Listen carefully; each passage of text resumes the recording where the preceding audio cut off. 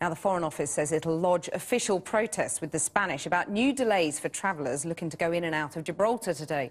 As tensions between the two governments remained high, passengers faced 4-hour queues to cross into the territory. Downing Street is considering a possible legal challenge to the border controls, while a third British warship set sail for the region this morning. Our international editor, Lindsay Hilsum, joins me from Gibraltar now. Lindsay, what's the latest? Well, Kathy, I should say that that warship is not coming here in anger. These are supposed to be scheduled naval manoeuvres that are happening in the area. I don't think Britain is about to declare war on Spain yet. But here in Gibraltar, you can see the rock behind me, the border around the corner. People are getting pretty angry. This is a relic of empire. It used to be very important militarily. It's not anymore. It's really just a tax haven, the kind of place that David Cameron said he was going to clamp down on. But maybe the reason he's defending it is because it is so successful.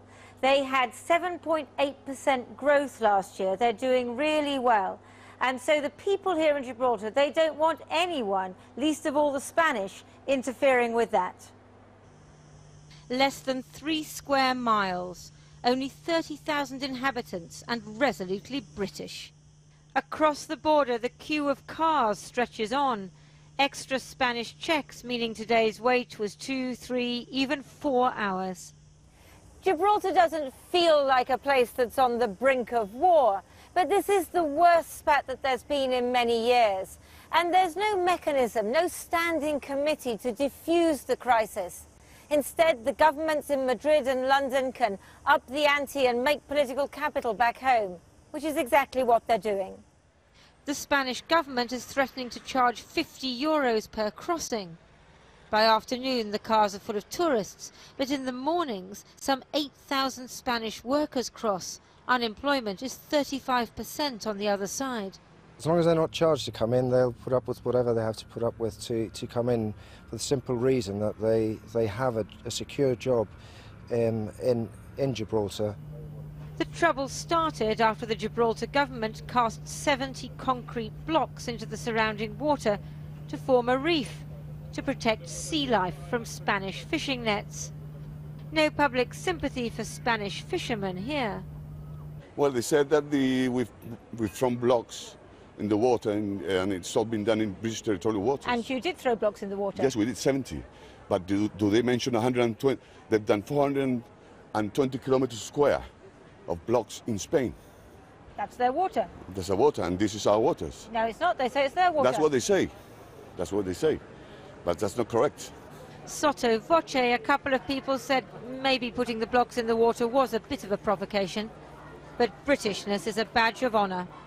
We are British from Gibraltar, don't forget. Scientifically speaking, 1 and 1 is not 2. 1 and 1 is 3. You get Spain and Britain joined together, and when it comes out from that, it's a third person.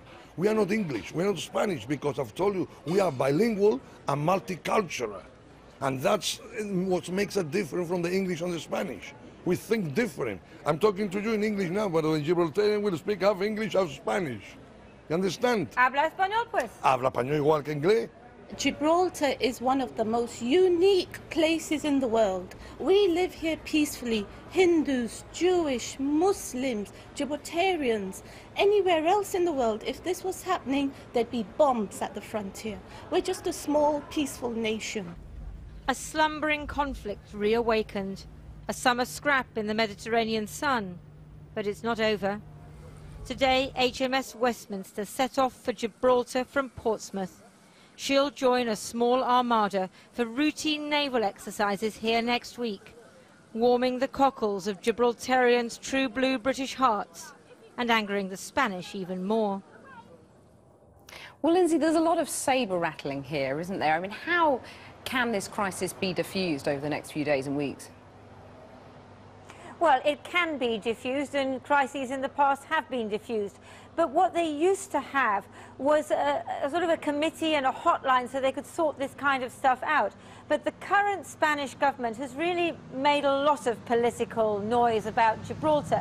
And at the moment, it's embroiled in a corruption scandal about party payments, which involves the Prime Minister. So many people here think that that's why they're flamming it up.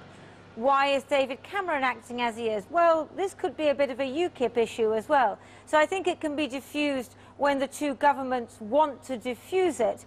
And they can do that by having discussions, by coming to some kind of deal about the blocks in the water, and then withdrawing all those checks on the border. It's perfectly possible if they want to do it. That's the big question. Thanks, Lindsay. Krish. Well, I've been speaking to Ignacio Ibanez, Director General for Foreign Affairs at Spain's Foreign Ministry, who's in Madrid, and I asked him why, once again, there are queues at the border taking hours and hours. Gibraltar is not part of the EU customs area. Also, it's not a Schengen area, so the obligation of the Spanish authority is to control the border. We have been noticing in the last months and weeks a big increase on smuggling, so we need to control this place, and we are doing so. What are people smuggling? Well, they mainly tobacco, but it seems that they are starting to introduce other things, but the main product is tobacco. This has always gone on. Why are the queues all of a sudden being used now? I mean, it looks as though they are being used as a political tool. No, they are not. And the figures that we have shows that there is a big increase, so things are not as they were. They are worse as they were, and this is the reason why the authorities, the police and the customs authorities have decided to increase the controls. Why have relations with Britain got so bad? Well, the relations with Britain, there are different parts of relation. Some part of our relation are very good, and we are good allies. We work together in the EU, we work together in the NATO. But it's true that what is regarding Gibraltar, things are going in a very bad way, mainly, we think, because of the attitude of the Gibraltarian authorities. But things are getting pretty bad, aren't they? Britain is threatening legal action. Are you concerned about that? Not at all, because as I said, I mean, if it's you're speaking about the controls in the border, we are confident, and we know that we are doing what we have to do. It's not only that we would like to do that, but we are obliged to control. It just seems like a remarkable coincidence that these queues at the border are taking place at the same time as these disputes over fisheries and smuggling. That's why nobody really believes it. There are other things. There are other things that are also happening at the same time. We have also made some complaining on the process of contamination in the sea. So there are many things which are happening at the same time. What a lot of people say is that there's a little hypocrisy going on with Spain when it comes to Gibraltar, because while you complain about Britain's relationship with Gibraltar, you maintain your own pockets of North Africa, of Morocco, in the Spanish cities of Ceuta and Melilla. Are you similarly prepared to negotiate over their future if you want Britain to negotiate over Gibraltar? The situation is not the same, and the way the UN has treated the... No, they are not. I mean, this is not you or me who are going to decide what is the same or different, but it's the UN communication that really make the difference. And in the case of Gibraltar, you have several resolutions of the United Nations saying that Gibraltar is a colony, something which they don't say about Ceuta and Melilla. But they are, in effect, aren't they? In reality, whatever the United Nations says, the reality is that Spain has got these little colonial pockets in Morocco that are Spanish cities in Africa. It's very similar in that the people in those cities don't want to be part of Morocco any more than the people of Gibraltar want to be part of Spain. Well, but the difference, why UN is treating the two situations in a different way makes a very clear understanding that the origin of the situation is completely different. In the case of Gibraltar, it is clear that it was a territory which belonged to Spain. Spain gave this territory in a treaty, and we accept that. And after the population who established in the area are not the true Gibraltarians. I mean, the true Gibraltarians are on the other side of the fence. They are in our side. These are the true Gibraltarians who, in fact, were sent away. And this is the reason why the UN is treating in a different way. So you are confident Gibraltar will be returned to Spain? Of course I am. When? In your lifetime?